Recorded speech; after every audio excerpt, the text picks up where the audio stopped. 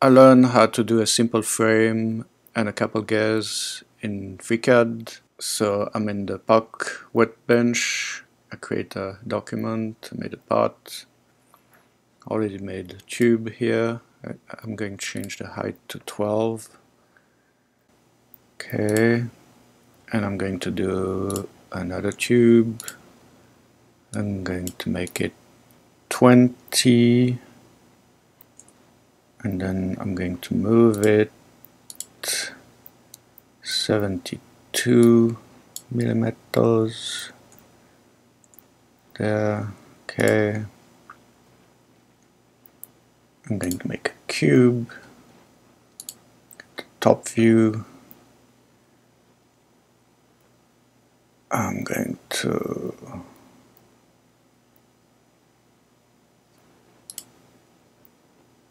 make the width 4 millimeters and the length 68, 66.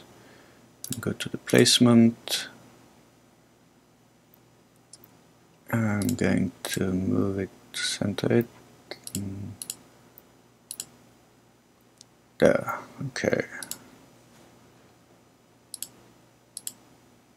So I have these three, but there are three different pieces. So now Shift and click, select all three, and I can just do Boolean, make a union of several shapes. Now it's one piece. Show that I can move it just all three together. So that's for the frame. I did install this workbench. You can get it here. FC gear. But before that, I'm going to go to the part design. I'm going to create two bodies. I can go to the first body, back to the gear workbench, and create my first gear.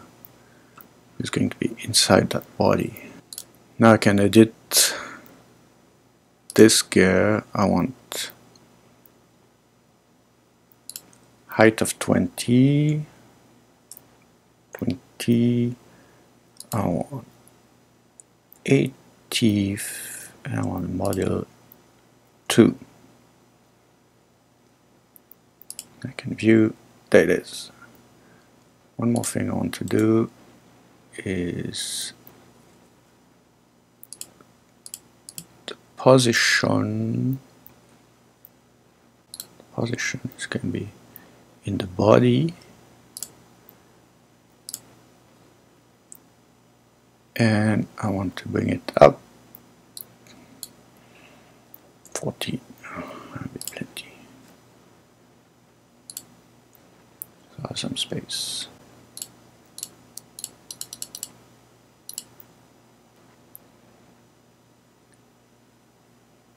I'm going to do another gear in the other body. Need to double click, make it active.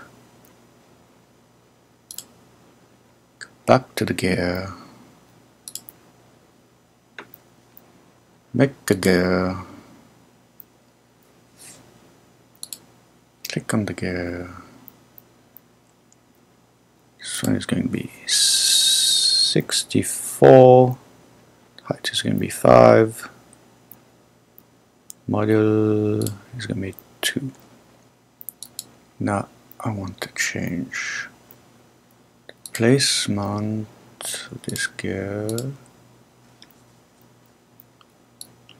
That's going to be 72. And the height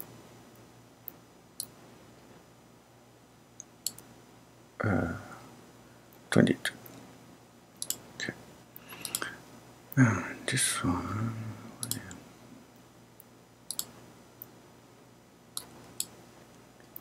Strange. No. 14.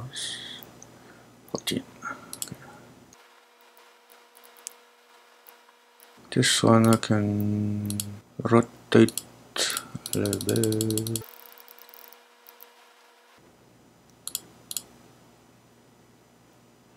Maybe 22.5. There's not much backlash, so I can change this. I have a magic formula that I figured out. I want 1 millimeter backlash, so if on each gear I take the 1 millimeter divided by the number of teeth, and it kind of work. So that's going to be 125. And then for this one, it's going to be 64, 1 divided by 64.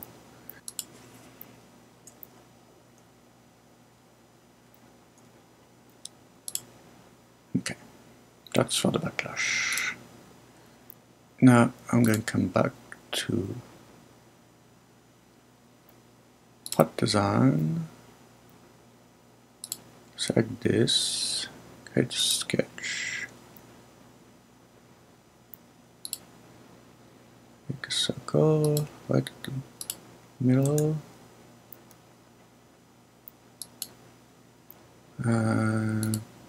diameter 5, close, make a pocket, okay. And then if I want to do some spokes, I can go here, back, create a sketch. I'm going to do a circle again, the middle. Let's do, and then another circle out here. Okay, click, right click, left click, diameter, the middle one is going to be 20, okay, and then this one is going to be, let's put 110, work, 2 lines,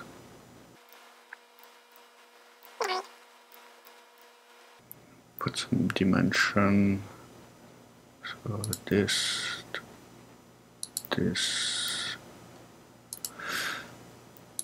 put 3 millimeters, then this to this, horizontal, 3 millimeters too.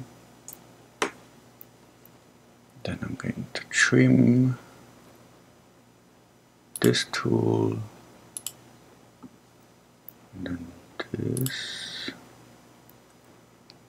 and then coincident,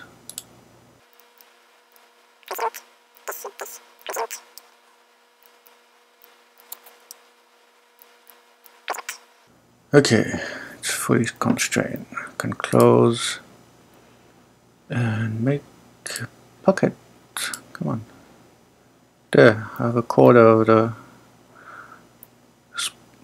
spokes made. And I can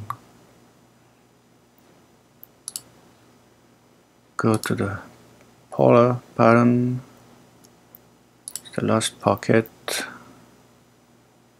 okay,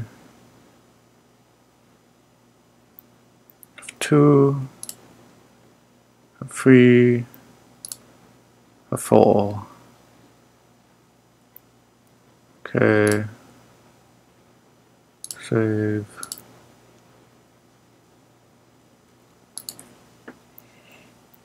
gear, frame, save, okay.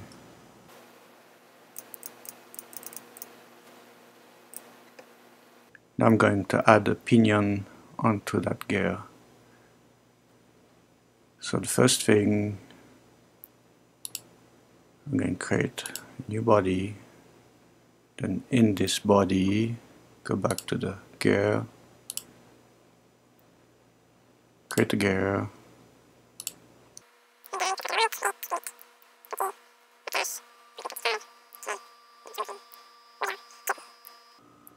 then the body, I can move it 72 and height 2, so it matches the back. Okay, still figuring out that Boolean thing. For what I've seen, I think I can select this, shift click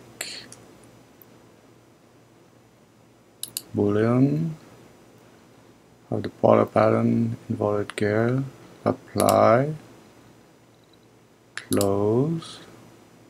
Now they moved, but now transform.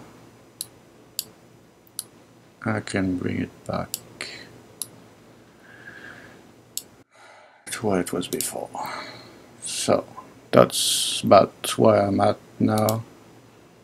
That Boolean operation, I still need to work on that. Okay, hope you liked the video. Do you learn something? Please like, subscribe, and see you next time. Hopefully I'll have a better understanding of the Boolean. Thank you for watching. Bye.